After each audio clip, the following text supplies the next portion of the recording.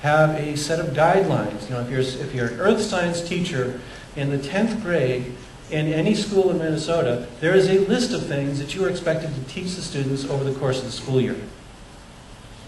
We kind of like this one because Wisconsin's a neighbor state. We're kind of a rival with those guys, so they're crappier than we are. Hooray! Okay, we're also surrounded by North Dakota, which is even worse. Anyway, so but you know, Minnesota doesn't have that much to brag about. We are only satisfactory or good, and there's only a few states that have actually produced decent documents that say something substantial about evolution and expect the students to learn something really meaty and important about this central biological concept in the classroom. What's the white state? The white state is Iowa, and it just means they don't have a state standard. They didn't do anything there. Okay.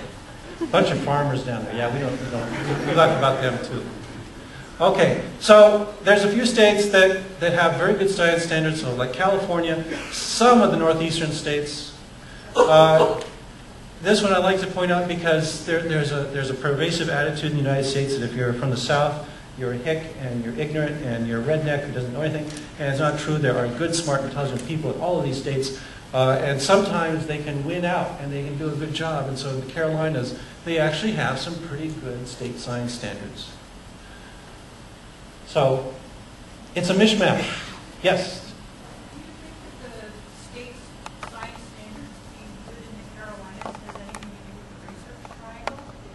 Yes, it definitely does. that generally when these state science standards are written, what they do is they put out a call to all over the state, and they ask for educators, they ask for scientists, they ask for ordinary citizens to contribute, and they form a committee. And so having a powerful research institution in your state is a good source of good information about science, and it gets translated into the state science standards. We just explained Wisconsin, for instance, which is Madison, but you will often find that states may manipulate the committees. Minnesota went through this a few years ago where we actually had a creationist who was in charge of our state's state education board, and she actually packed the committee with creationists, which sometimes happens. And it's happening in Texas right now. Yes? To what extent do these standards actually reflect what's happening in the classroom? That's another good question. They often slip quite a bit from what's actually happening in the classroom. That was what Randy Moore was discovering, is that they weren't teaching everything there. However, the thing is, the question is how closely do state science standards actually reflect what is actually taught in the classroom? And the answer is that sometimes they don't. However, if you've got a teacher who does not meet the state science standards, it means the parents in that area have some leverage. You can go to the school and you can say, well, look, here's this list of things that my student was supposed to be, my child was supposed to be taught and was not. What's wrong with your teacher? And that actually has some force. It's a very useful thing for activists in education to have on hand. Okay. So this is a problem, that there are many states where we're just ignoring it. And even the ones where it says it's satisfactory, you'll notice it says, like in Texas, human evolution is not covered. Yes? Has any teacher teaching evolution been fired for what he has done? Has any teacher been taught for teaching evolution? Has been fired? Been fired for teaching evolution? Not as far as I know. I've talked to a few teachers who have received pressure, informal pressure, not official pressure, to avoid teaching it. So it hasn't gotten quite that bad yet. Although we can also point to a few officials, especially in Texas, who have been fired for advocating evolution. Yes? This is the public school system. Yes? What percentage of kids are private school and homeschool that's not reflected? That's another quite good question. I do not have that data on my fingertips.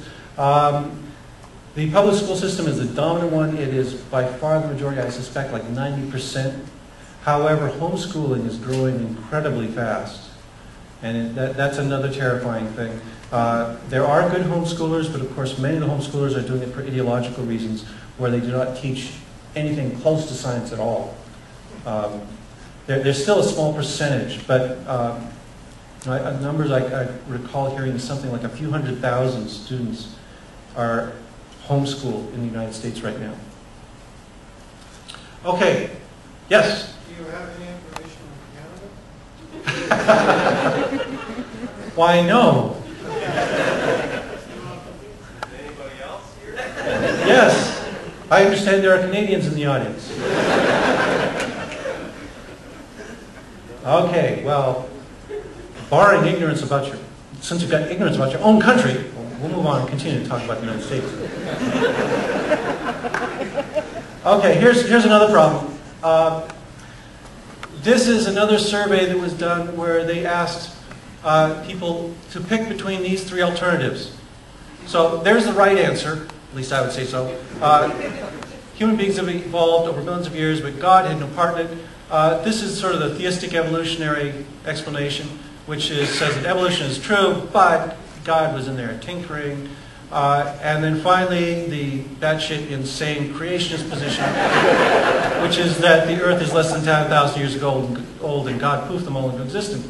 And as you can see, if you look at the general population, that's blue, about half are in this category. Okay, and then it drops off up here. About 13% of the American population is correct. The red bars are public high school teachers. High school biology teachers. Now look at that. That's the one that terrifies me. 16% of high school biology teachers in the United States are creationists. Flat out, young earth creationists. Now I mentioned before, the NCSE and those other organizations are great. They're standing guard at the door. But somehow, they're sneaking through, aren't they? That what are you going to do if you've got a creationist teacher who's in there refusing on ideological grounds to teach evolution decently, or teaching misconceptions of evolution, or smuggling in all kinds of crazy ideas about the Earth being 10,000 years old. This is a tough one, and this is a growing number. This is getting worse all the time. This one, that's not so good either as far as I'm concerned, because I'm one of those militant atheists, but I'll live with that. I mean, at least most of these teachers, I kind of suspect, are not trying to smuggle religion into the classroom. They've got private religious beliefs, and that's okay.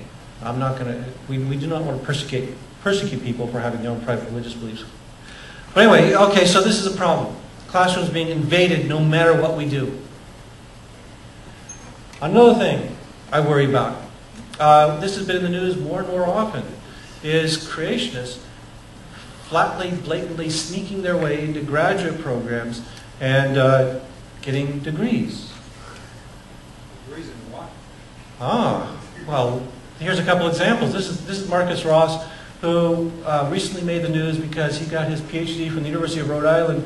Marcus Ross got his degree in paleontology, studying mosasaurs, the distribution of mosasaurs in late Cretaceous somewhere. Okay, so he's doing geology, paleontology, looking at these creatures. At the same time, Marcus Ross is a young earth creationist who was going around the country giving lectures at creationist conferences, advocating things like intelligent design. He was a collaborator with another well-known creationist named Paul Nelson on a particularly awful paper that was given at a developmental biology conference I went to. So they're doing this kind of thing where they're saying one thing in front of their review committees, in front of their graduate programs, and saying something completely different when they get outside and go off and work somewhere.